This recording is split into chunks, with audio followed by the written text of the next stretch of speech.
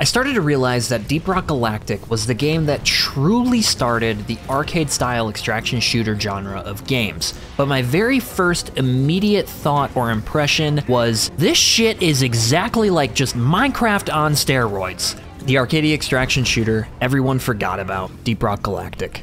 How's it going, everybody? My name is Magnety. Welcome to the Mothership, your all-in-one extraction game news source. Let's have a chat about Deep Rock Galactic, or DRG. So the main purpose of this video is to bring the game back and do a brisk overview of gameplay mechanics for new players, as well as what has freshened up the original DRG, and then lastly talk about the sequel. So moving right into the brisk gameplay overview, and yes, this is going to be brisk. If you've been around for my other game overview videos, you know that I usually drone on about this, but anyways, there's 4 characters. There's a driller, a gunner, an engineer, and a scout. They all have their own specializations, and of course, with 4 characters, this game is certainly better played as a co-op game, and the more the merrier. So if you play solo, you usually get a robot on your side to go down into the mines and fight with. However, if you have 2, 3, or 4 friends to play with, this game is going to be incredibly more fun. Like I said, the game is good solo, but it's not quite as fun as with friends. And to briefly explain what a run in this game looks like, basically you select your mission out of the multiple mission types you get in the drop pod, and you drop down to the planet, dig down into the subsurface mine area of this planet,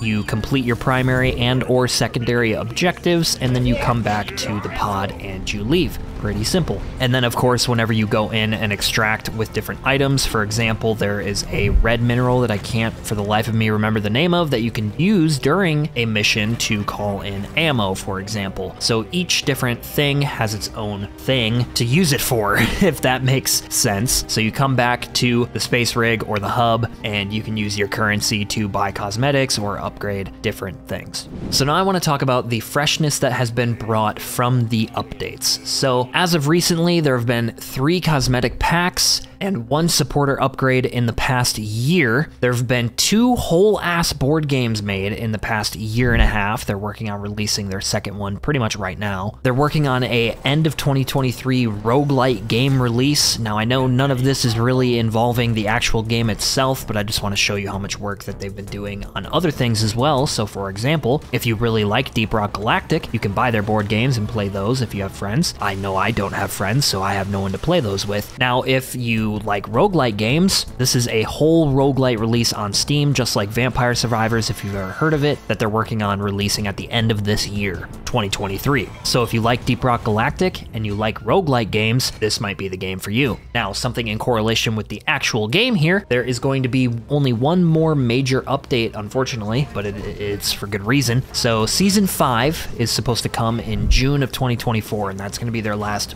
major update, which is to be considered a teaser prelude to the whole new game that they've been working on, which they just announced. They are still doing patchwork intermittently for DRG, and then, of course, the last bit of spice that has been brought to the game recently is the sequel, DRG, or Deep Rock Galactic, Rogue Core, which I'll call RC from here on out. So what is DRG RC?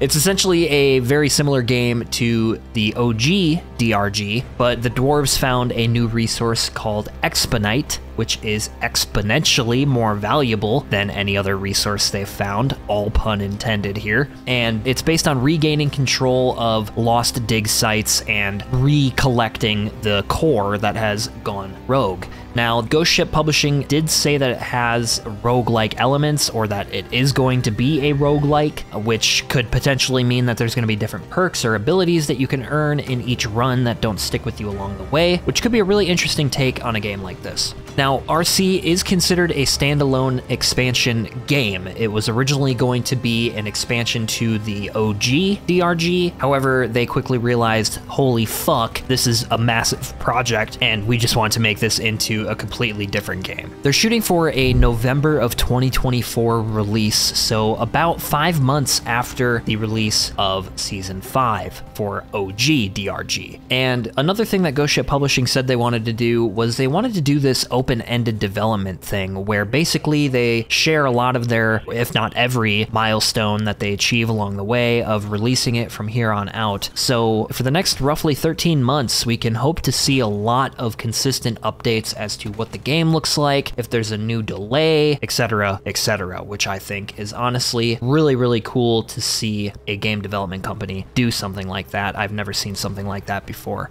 Now, if you want to see the full 2-hour Ghost Ship publishing live stream that they did, go ahead and check the description down below. I'll have a link down there for the 2-hour live stream that they did. Now, they only covered Deep Rock Galactic Rogue Core, I think for about 30 minutes at the hour and 40-minute mark, roughly thereabout. So that is where the majority of my information has come from. So if you're interested in something like that, go ahead and click the link down below and feel free to watch their entire live stream. Other than that, I really don't have anything else for you guys. So if you enjoyed the video, go ahead and drop a sub down below and stick around for more Extraction game news. We'll talk again real soon.